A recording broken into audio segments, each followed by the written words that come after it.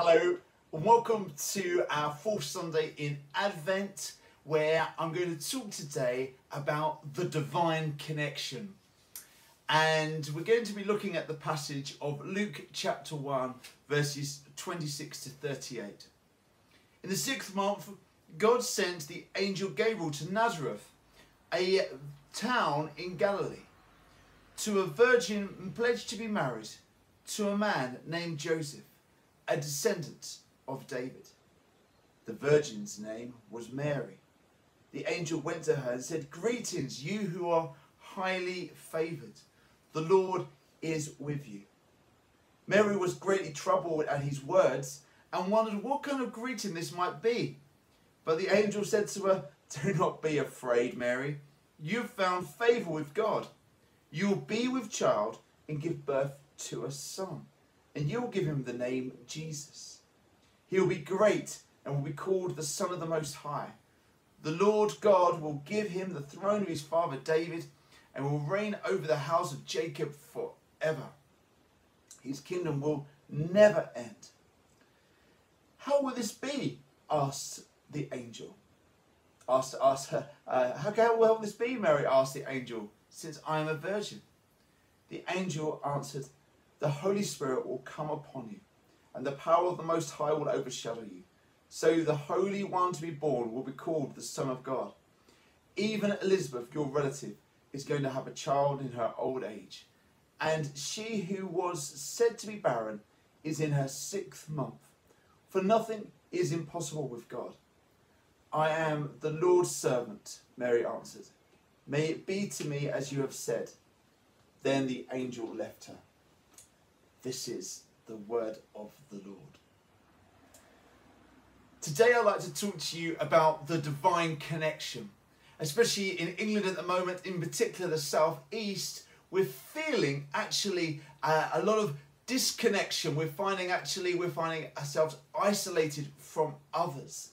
But as we come into the final week of Advent, we are really encouraged to find once again that divine connection with us and God. And in the passage today, we saw of Mary, did we not? Hearing those wonderful words from the angel. "Do not be afraid. I bring good news. God is going to overshadow you, and you will give birth to this beautiful baby called Jesus, Emmanuel, God with us." And Mary's answer, "Yes, as the Lord's will shall be, I will do it." What encouragement can we get from this passage, especially in this coronavirus pandemic, can we take for ourselves, our families, and our communities? The first thing I would like to say about having a divine connection is to look at the human story first of all. You see, Mary was someone who was a normal person like you and I. But the divine connection entered into a relationship with humanity through Mary. You see, in the quietness of life, God entered and spoke to Mary.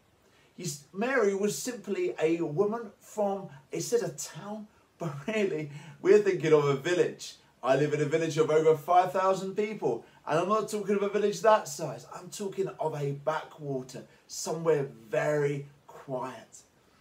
And in the quietness of life, God makes the divine connection with Mary. In our house group the last week, we've been looking at humility, and the sense that actually humility has nothing to prove. It has a confidence, a stillness about it. Mary wasn't weak like Uriah Heep, but she knew that she was a child of God, and she knew the sacredness of life. And that's where God entered into. He entered into a place where there was great quietness. In the quietness, God will come into your life and into mine this Advent. Let us be still. And furthermore, within the human story, we not only see this quietness of life, but we see this acceptance of life, don't we? We see Mary saying, "I am the Lord's servant." Even though there is this paradox going on, how can God become one of us. In fact, actually, that is the whole of the Christian faith. My faith and your faith is based on a paradox. God becoming human.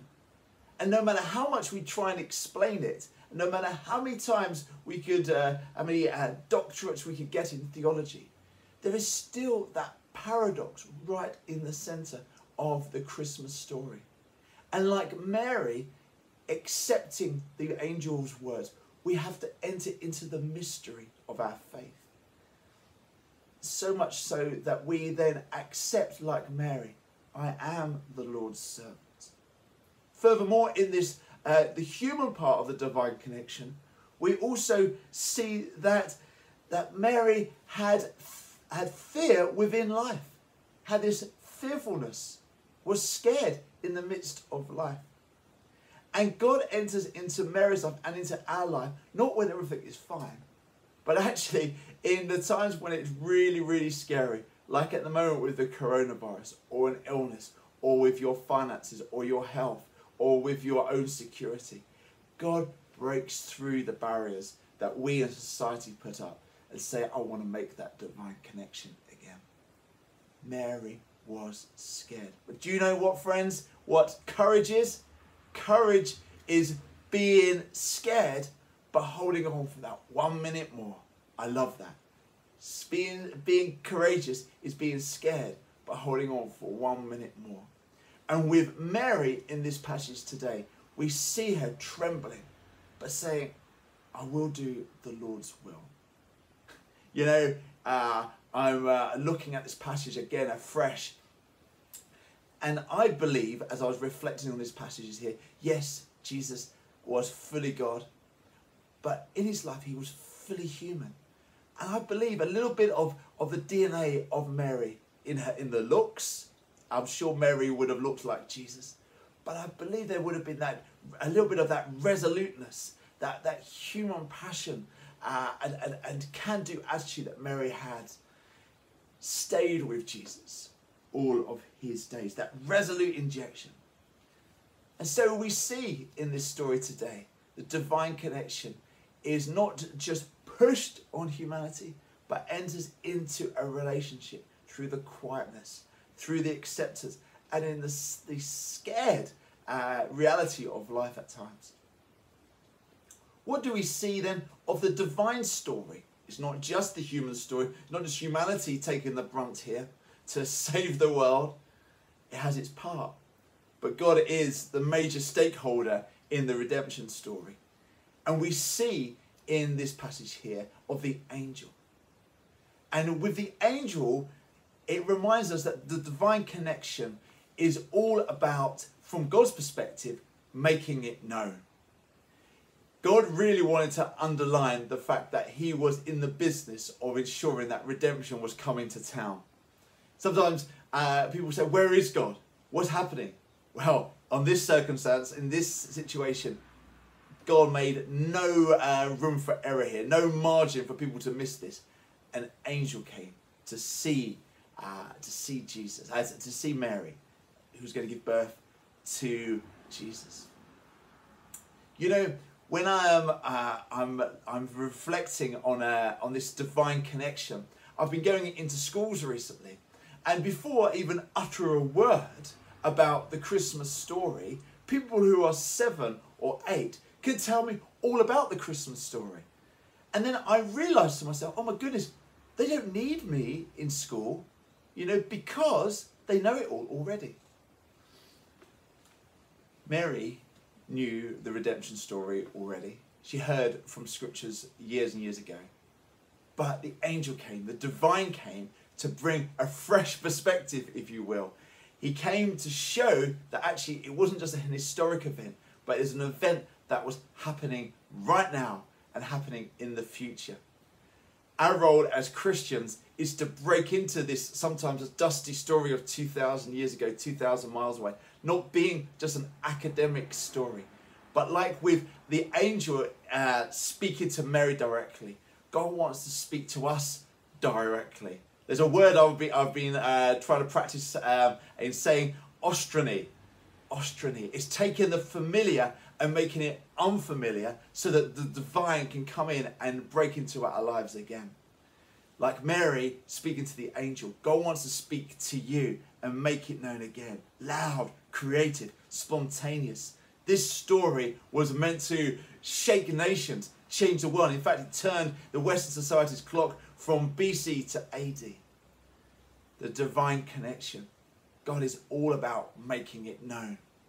Not only that, but we see through the angel is that the angel wanted to make it clear. Absolutely. There was questions from Mary, and that the angel was quite happy to answer. Unlike Zechariah previously, that's another story. But the angel wanted the Virgin Mary to hear and to understand. We have the scriptures now, and as I was in St Albans yesterday, there was the Gideons had a tent, and I went up to them and I said, "Thank you so much for the Gideon Bibles." For me, it was part of my life journey to becoming a Christian, was the Gideon Bibles, so I can look at passages such as when I'm scared or afraid or don't know where to go. And the divine connection through scripture now for us, we may not always get angels coming to us like Mary, but we do have the scriptures that Mary didn't have, the New Testament. And it explains clearly, like what the Gideons were trying to do on the street, explaining clearly the scriptures. We have it in our hands today. As I've talked to you today, may this be a divine connection for you, that God wants you to hear him speak through the scriptures and make it clear and also make it known. The final thing I like to say about the divine connection on God's side is that God really is the one that makes it happen. You may think it's Mary. You may think it's Mary, Joseph and the donkey. You may think it's the innkeepers and the shepherds, and you may think it's the wise men that make the story happen. And yes, it does in a nativity show. But God is, as I said, the major stakeholder in the redemption story. We've got to allow him to make it happen. We can't force things. Like Mary giving birth to Jesus. There's no forcing in this. She had to take the 9 months. She had to wait, bide her time. Go through maybe social embarrassments of not being married but being pregnant. She had to go through trusting in God that this is the truth, and for Joseph to hold on.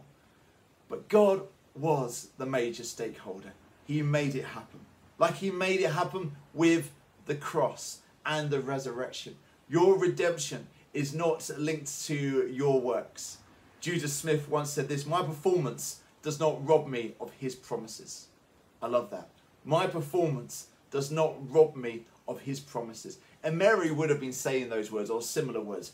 My performance does not rob me of his promises.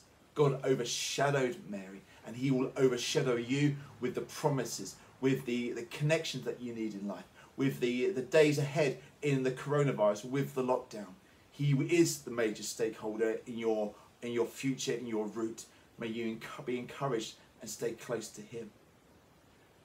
So with this divine connection, as we're coming into the story of Christmas in a few days' time, what does this have got to do with me?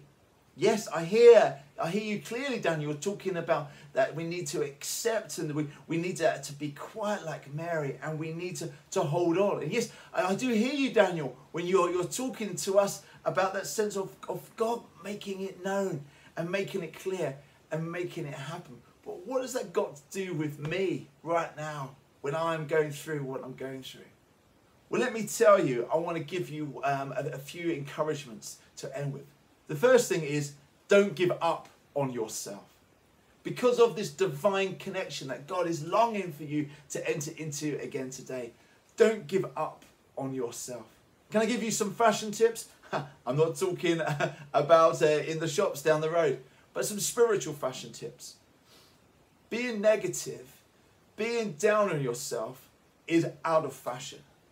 Being hard and feeling negative, thinking, where is God in the coronavirus? God has given up. That doesn't fit you well. That's a bad cut. May I give you a fashion tip? Put on love, encouragement. Put on a sense of a can-do attitude. Don't give up on yourself. Don't be hard on yourself. The divine connection is too much for you to lose in the midst of what we're going through at the moment. The second thing I'd like to tell you and encourage you with is that at this Christmas time, There is room for you and your incarnation. You may feel, man, there's no room for me here with God. There's no room for me to be myself. I've just got to hunker down, get through it, and live it out, and that's it. No, this is a once in a century opportunity for your incarnation, like Jesus' incarnation, to find room. You may feel like you're in a stable or amongst the unforgotten, the forgotten, and those who are broken. But bloom where you're planted. You know, I was with the other day a group of children doing their Christingles at church, and when we was lighting those candles, and how darkness constantly misunderstands light. May I encourage you today that there is room for you this Christmas to enjoy, to celebrate in the midst of the pain. That's why Jesus came, for the divine connection where you are, not where you want to be or where you feel you should be, but where you are now. A final couple of things I'd like to say. May I encourage you that you have deep within you the ability to pray. Every person has the ability to pray. Everyone has. Prayer simply is the awareness of God. I believe as I've grown up more and more, before I used to think, oh, you need to tell people about prayer and they'll develop it and they'll catch on to it. No, I feel I'm a bit like the patriarchs of old, of Isaac, unblocking wells. One of his roles in life was unblocking wells. And I want to unblock this well for you today and say that you do have the ability to pray. You, like I, have a telephone to God. I just want to encourage you to say, when was the last time you picked up that telephone to God? Whether you're the Pope listening to this, hello. whether you are the Prime Minister, good morning. Whether you are the Queen, ma'am. Or whether you're just someone like me who lives in Shenley, may I encourage you, when was the last time you picked up the phone to God? The divine connection is waiting. The operator has put you on a connection with him. There's a hotline to him right now. May I encourage you to pray, stop, be aware, listen. Mindfulness and many other things have reminded us that we just need to be still. But I'm telling you that the Christmas story goes further than just being still. May in the stillness, may you learn to pray. And know that you've always had it, from the moment you were born to the moment you die. And finally, this Christmas, sometimes we may think the divine connection's lost, that God is unknowable. But I want to turn that around and give you the challenge that God is endlessly knowable. Not unknowable, endlessly knowable. God is very, very, very, very, very, very detailed. You see him everywhere. You see him in your friends. You see him over a meal. You see him in your loneliness, in your illness. You see him in the joy of the season. You see him in the lockdown. You see him in hospital. You'll see him on the streets. You'll see him at work or in your unemployment. May I encourage you this Christmas, the divine connection of Jesus coming to earth emphasizes, shouts aloud that God is very, very knowable. I'm going to end with a prayer, and may this be a Christmas prayer for you this day. Jesus, we want to thank you that you came to earth to be one of us. We want to thank you that you made a divine connection and that you love us more than ever. I pray for myself and for my friends who are listening that we would take off the bad clothes and put on love and peace. We remind ourselves that we are valuable and that there is room for us this Christmas for our incarnation of life to flourish in the midst of the coronavirus. May you help us to stop rather than eat and drink. May we just be still and fill that void with your Spirit. For Lord, you are knowable. Whether we're 6 or 106, whether we have a doctorate or whether we're still learning to read, you come close to us because of Jesus. Amen. Amen. I hope you have a lovely Christmas. I hope the season will bring you hope and joy. Give us a message. Encourage me. I love it. Subscribe. Do whatever you feel is right. But may you know that God is with you and he loves you very much. Amen.